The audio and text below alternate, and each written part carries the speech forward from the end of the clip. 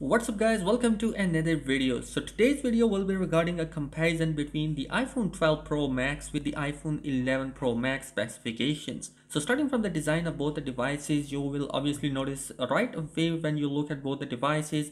And the iPhone 12 Pro Max is coming with a flat display with epoxy design just like we have seen in the iPhone 5s devices, and it's going to be a little bit taller than the iPhone 11 Pro Max. The iPhone 11 Pro Max on the other hand is coming with a curved edges around the corner, and it's going to be a preference of choices between both of these devices, which device you prefer. Either you prefer a curved edges or a flat display. Other details which are pretty much similar is going to be the front notch, which is going to be pretty much similar in both the devices. One of the difference which I notice on both the devices is going to be obviously the matte finish, which is going to be seen in the iPhone. Well, moving on towards the display, the iPhone 12 Pro Max is coming with a 6.7-inch of Super Retina HDR OLED display with a 87.4% of screen to body ratio. Basically, this screen to body ratio increasement is just been happened because of the flat display which we had seen in the iPhone 12 Pro Max. Other details includes the ceramic shield protection on the front of the device that is going to be 4 times stronger than the last year iPhone 11 Pro Max, because that 11 Pro Max was coming with a Gorilla Glass protection on the front side, and the screen size is going to be 6.8 inches Super Retina HDR OLED display, and its screen to body ratio is 83.7%. So moving on towards the camera sensor, we are going to see the iPhone 12 Pro Max is coming with the 12 megapixel of a camera sensor, 12 megapixel of telephoto lens, and a 12 megapixel of ultra wide camera. Alongside with that, it is coming with a LiDAR scanner as well. The important difference between the camera sensor is that this time around the iPhone 12 Pro Max is coming with a bigger sensor in terms of iPhone 11 Pro Max, and there is going to be an optical image stabilization inside the main camera sensor, but this time around we will see a sensor shift of optical image stabilization, which means that the whole sensor is going to stabilize your footage. The iPhone 11 Pro Max on the other hand is coming with a triple camera setup on the back side with a 12 megapixel main camera, 12 megapixel of telephoto lens, and a 12 megapixel of ultra wide camera.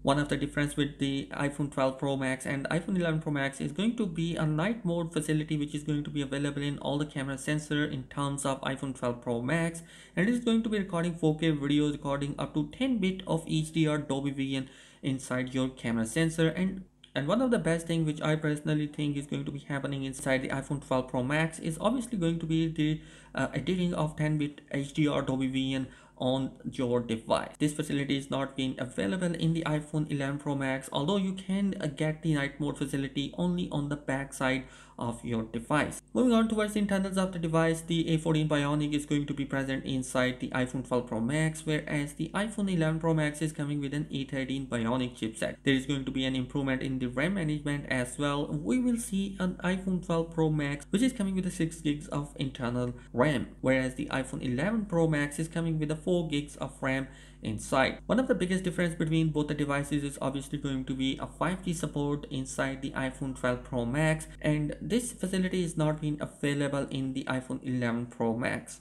The battery capacity on both the devices is obviously going to be a meaningful difference in them. The 3687 is going to be the battery capacity of iPhone 12 Pro Max, which is smaller than the 3969 milliamp in the iPhone 11 Pro Max. The charger inside the box is not available in the iPhone 12 Pro Max. Instead, it is going to be supported by MagSafe, which you can buy separately, and it can charge your device up to 20 watt, whereas the iPhone 11 Pro Max is coming with an 18 watt of fast charging support inside. Also, the models which are selling right now are not coming with any kind of charger if you purchase the device today. So lastly is going to be the prices of both the devices. Well, the base variant for iPhone 12 Pro Max is coming with an $1,100 price tag, and currently the price tag for the iPhone 12 Pro Max, whereas the current price for iPhone 11 Pro Max is going to be $900. So overall, both the devices are pretty much impressive. It depends upon your preference which one you like the most. So that is it in this particular video. Let me know your thoughts. What do you think about both the devices in the comment section below, and if you are new here on the channel,